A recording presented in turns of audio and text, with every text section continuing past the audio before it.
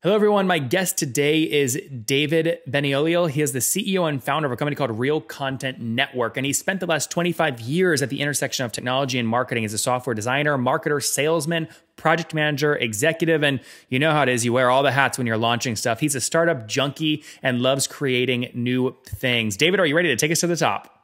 Let's do it. All right. What does Real Content Network do, and how do you make money? All right. So Real Content Network works with both publishers, big publishers, digital publishers, and advertisers to deliver native campaigns, content, premium content in a lot of cases, at scale. So the insight that I'd had as a marketer, so back on the client side, was that getting past banners and even getting past video advertising. The next generation for me as a marketer was native. And, I would always be, we in the past, we'd call it integrated campaigns, custom campaigns, whatever you want. Branded content. And that was a real tedious process from both a strategy perspective. So you'd have to go in and build custom content itself. And actually administratively it was really difficult. You'd have to find, a sales operation where people would have to go and meet with these publishers, nail out a deal. And those deals were across the board. You had some performance elements to it. You had CPM elements. You had some flat fee.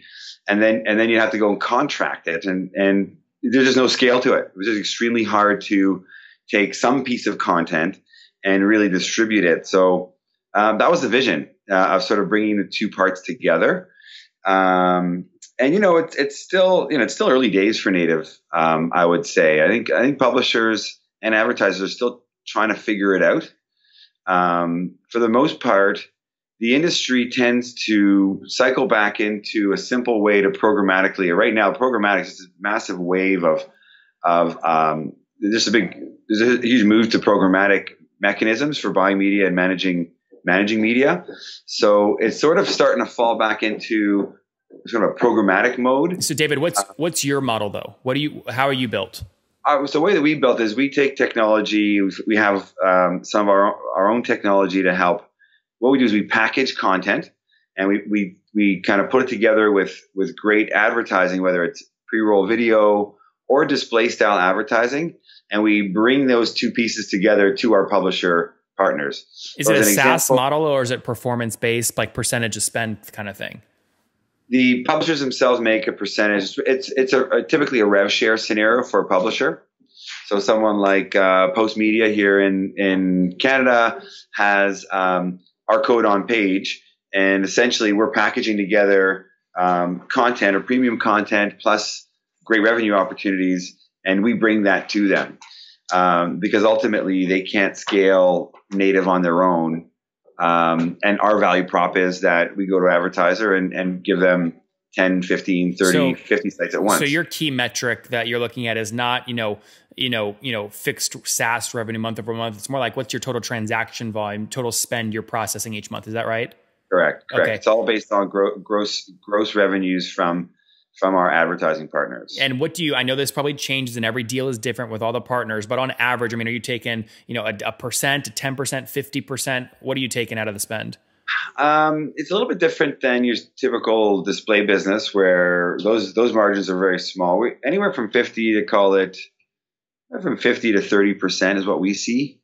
You take like 30 to 50% of every dollar that goes through? We'll take 50 to 30%. A lot of that comes down to how much of our technology platform that publisher is really leveraging. David, are you saying 15 to 30%? No, 50 to 30 to 50. Yeah, that makes more sense. 30 to 50. I didn't know why you were saying 50 to 30%. It's going backwards. 30 to Okay, I didn't know that. Okay, so 30 to 50% is what you're taking. So just to be clear, if somebody puts, $1 million through you, you're going to take between 300,000 and 500,000 yourself of that for packaging the content in the first place.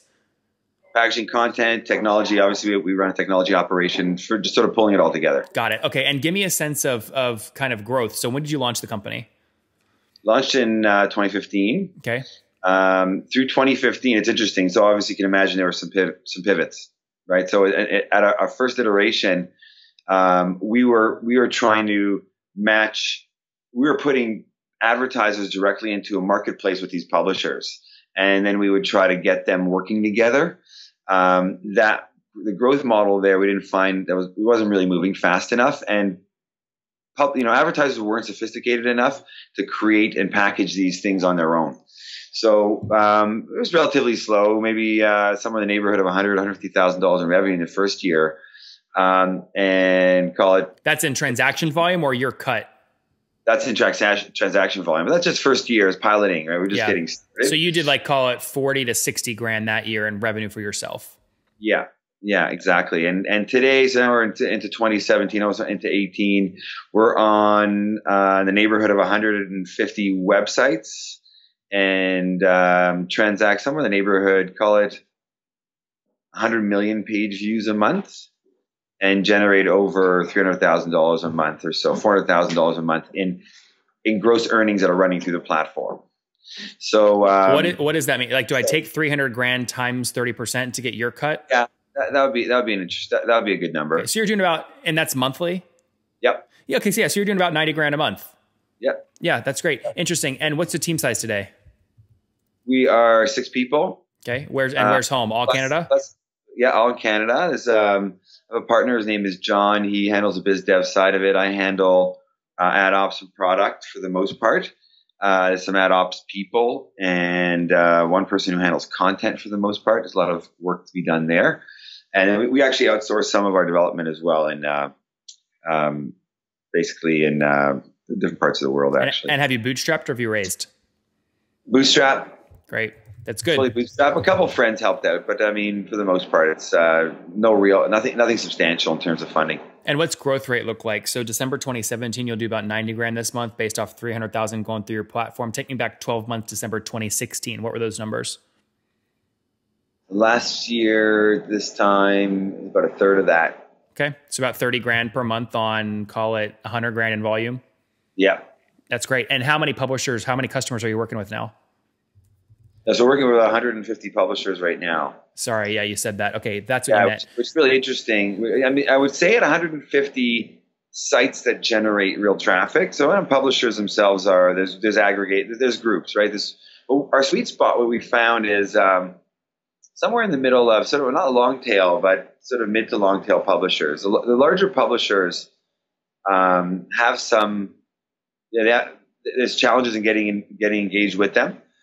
And they're still working with their own native strategy. So what their editors want to do is sort of still sell their own voice through any native opportunities that they're running through. But they do take some of our opportunities on board. So they will take some of the opportunities we bring to them. But the guys who are sort of day to day are in that mid or smaller sized.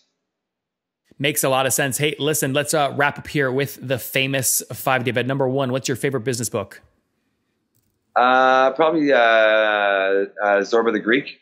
Zorba the Greek. Okay. Number 2, is there a CEO you're following or studying right now? Yeah, I just finished reading Elon Musk's book, which is a really interesting book. It's kind of a massive eye opener in terms of how he gets stuff done. And just a very spirited discussion about whether he's more a visionary or an execution guy. And I would lean more towards, I just see the way he makes stuff happen is brilliant, Number 3, what's your favorite online tool? Today, I would say Google. I'm having a ton of fun with it. From a product perspective, I probably love Full Story. It's a great tool. I think it's like one of these amazing tools that lets you see what people are doing whenever you release product to market. It's kind of very interesting.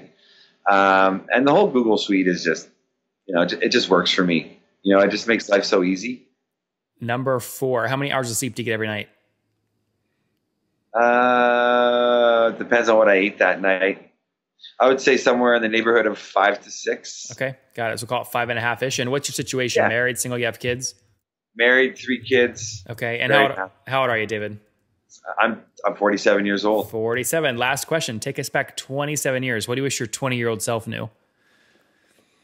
I wish I knew what the one mistake that I made 3 times probably was doing too much at once.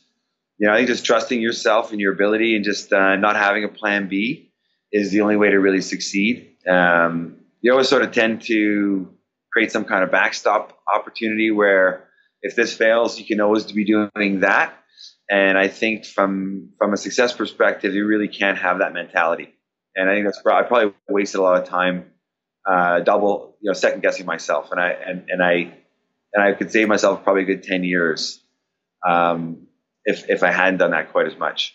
Burn the boats, cut the safety nets, leave no other option, says David. Again, launched the Real Content Network back in 2015, did about 100 grand in volume through his platform as an AdTech platform.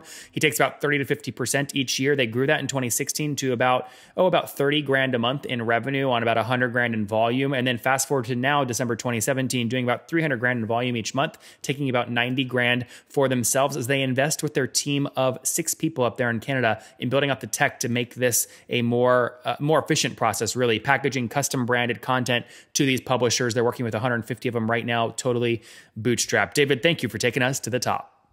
Great, Heath. Great, man. Great meeting you. Thanks for reaching out. Have a great day.